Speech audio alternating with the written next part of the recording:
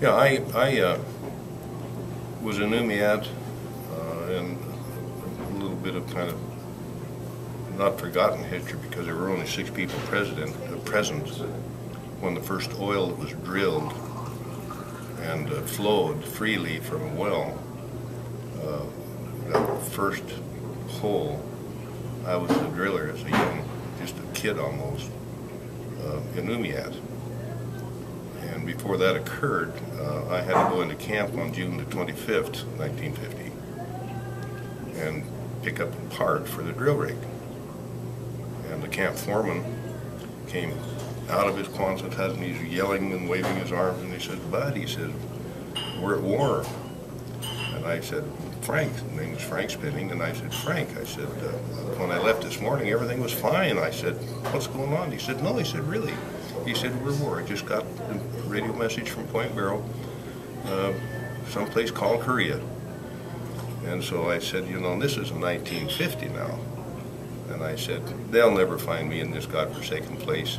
And 2 weeks later, I got my first draft notice that I was classified 1A and to expect to report for a physical and all these kind of things. And out of about 22 of us that were inducted from where I came from,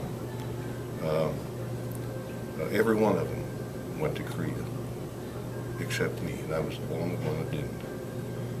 And part of that was because of my Arctic experience. They did a operation in Alaska, of all places, and I'm stationed down somewhere in Southern California at the time. And they found out on my record that I was from Alaska, so they threw me in the commander of the operations Jeep as his radio man, and the lead Jeep, because I'd had Arctic experience and I can advise him on cold weather and things like this. So we came up during the winter of 52. And then when I got back, I volunteered to go to Korea, but I didn't have enough time. And once again, they said, "Well, we would like you to stay in, and if you want to really go to Korea, why, you just sign here and re-up for 3 more years, and we'll send you over." So I said, "No thanks." It was my mother notified me that a couple of the guys had gone in with me.